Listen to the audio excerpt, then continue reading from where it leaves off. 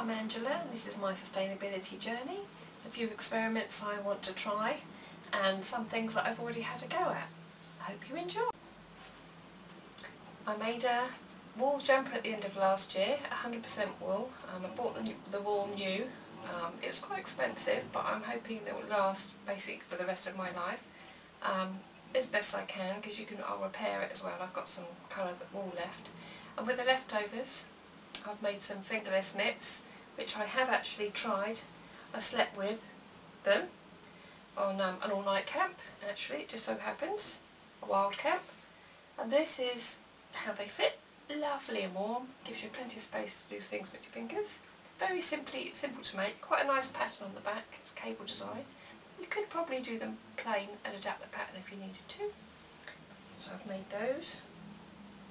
Same type of wool, and it's from Yorkshire.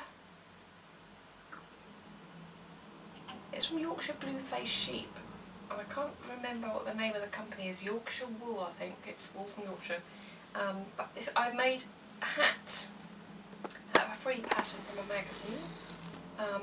I've made it black one side. I've knitted two hats and sewed them together. So because they're 100% wool, they'll be extra warm. And this is the other side, inside out hat. I like the flaps, keep your ears warm, fits quite nicely. You can also tie it here if you need to.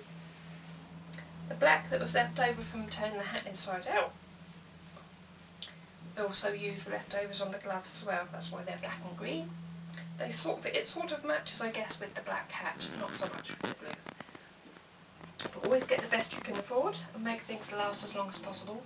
To me, that's part of being sustainable, so you haven't got to keep buying things that you don't need. That's why I bought it new to start with, hoping to get all the wear that I could out of it. Well, I grow lots of lavender on my allotment. There's actually 3 lavender bushes. I think there might be a mixture of lavender types. I know one of them at least, I think 2 of them are English lavender.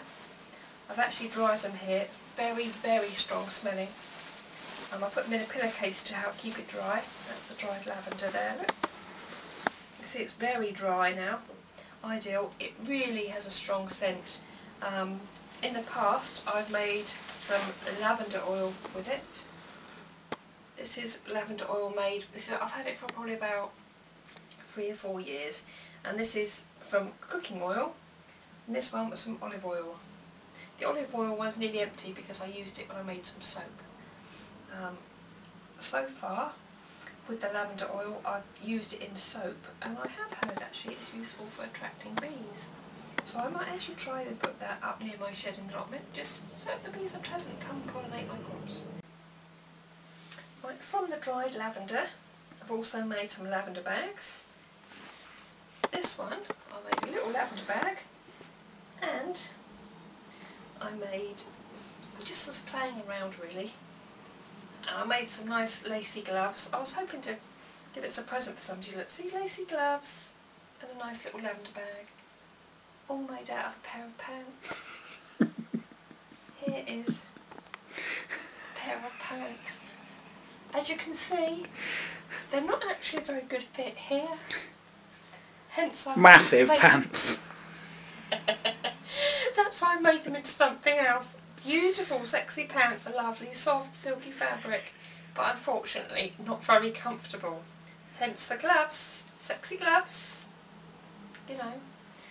And a lavender bag I've made out of another pair. This is a different colour, sexy pants, pink one that I've made lavender bag out. The little net lets all the scent of the lavender come out. So, and these little ribbons at the top, these are the things that women's clothes tend to get.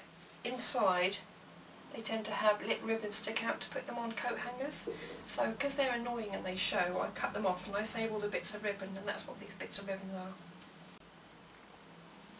Also recently, from scraps of yarn, I've made 2 little lavender dollies, little twins there, out of knitted odds and ends. There's a bit of ribbon from a parcel I got at Christmas. Various odds and ends of wool and embroidery things I've got on the front. They both hang up in your wardrobe, or you put them in with your towels in the linen cupboard, or anywhere really where you don't really want moths to go. or I guess if you want to attract bees, so I've learned recently, a YouTube friend of mine, Rob. I've had odds and ends of bits of candle that have been given to me lying around the house. I had a really nice Yankee candle which smells gorgeous, but it was inside a glass jar and it got so low where we'd almost used it up that you couldn't actually light it very easy. So I melted the candle wax, poured it into what is actually a small tuna tin, so it'd be easy to light, and it's still quite safe because it's quite a strong tin, and it smells nice, so that actually stays in our bathroom as an air freshener as well. Along with the candle thing, this is actually an ordinary white, very cheap, basic household candle. I've mounted one candle in there. This is an old tuna tin, coiled up a piece of corrugated cardboard, and that actually makes it a nice little emergency mini fire. It's good to start fire starter. So you can light that, and then you build up a fire around it. So it's quite good as like a little emergency fire starter. You can also use it as a little fire, put a little tripod over the top, maybe put 2 bricks up vertically each side, put a pan over the top, because you can actually cook on it. It's hot enough to warm a tin of baked beans. I'm not sure about it boiling a kettle, but you can give it a try and see. Let me know how you get on below. I call it a buddy burner. I don't actually know if it's officially called that, but I know it's been made before, so I know it's a recognised thing. But I had a candle and a tuna tin, so I thought I'd give it a go. I'm also going to have a go at making soap from scratch. I've actually made some soap from some soap-based material with a bit of lavender oil in, and it worked quite well, but it's making soap from soap.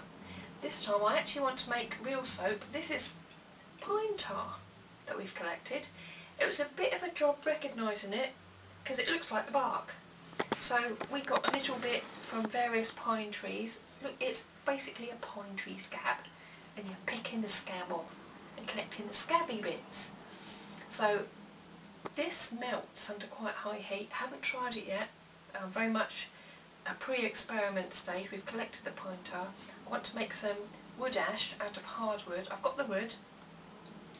It's a bit tricky being allowed to have a bonfire at the moment because of COVID times, and we've got lots of rules and things in our area about doing a bonfire, but I've got a little bit of wood ready to make some wood ash, and that makes a lye to go with the pine tar to make the soap.